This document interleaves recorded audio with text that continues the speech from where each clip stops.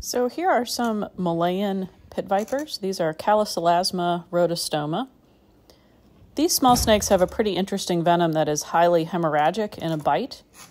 And their venom has been used quite a bit in research for stroke and other clotting disorders. As of right now, that venom is actually not being used in any human use because it had a lot of side effects where it caused clotting problems in places where we didn't want it to. But it's still a pretty interesting venom, and there still are people doing some research with it because of those really strong clotting factors. And so we still maintain a few of them here. Interestingly, this is one of the few pit vipers that lays eggs. And the mother snakes will actually wrap around the eggs and hang out with them and protect them, which is pretty cool.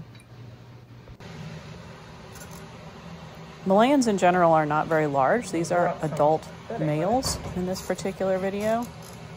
And the females do get a little bit bigger than the males do, but they're not giant snakes by any stretch of the imagination. And now here's a little bit about bringing in and receiving antivenom.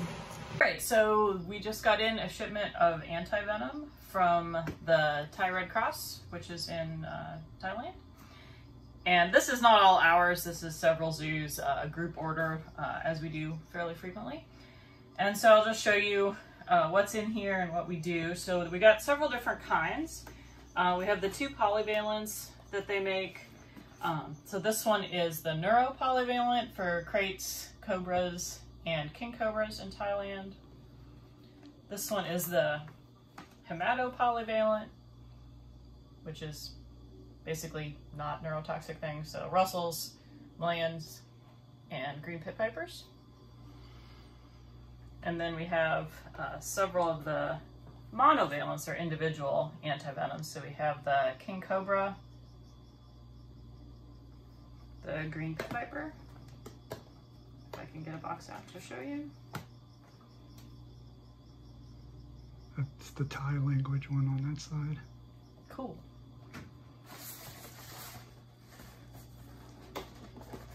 This one is Russell's.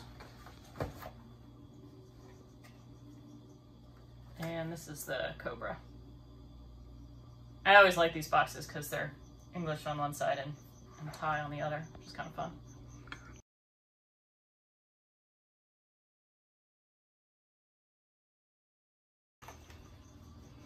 And so every time we get a shipment of antivenom in, we always have to go through each box individually and make sure that nothing is broken. And so to do that, we just open them up, which their boxes are very stiff. And inside, there is the vial for reconstitution, so it's just sterile water. And then this vial down here is the actual antivenom. I'm close up. I'll get that out to show you. And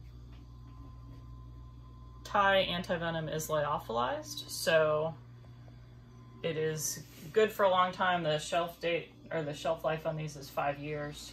Probably good a lot longer than that.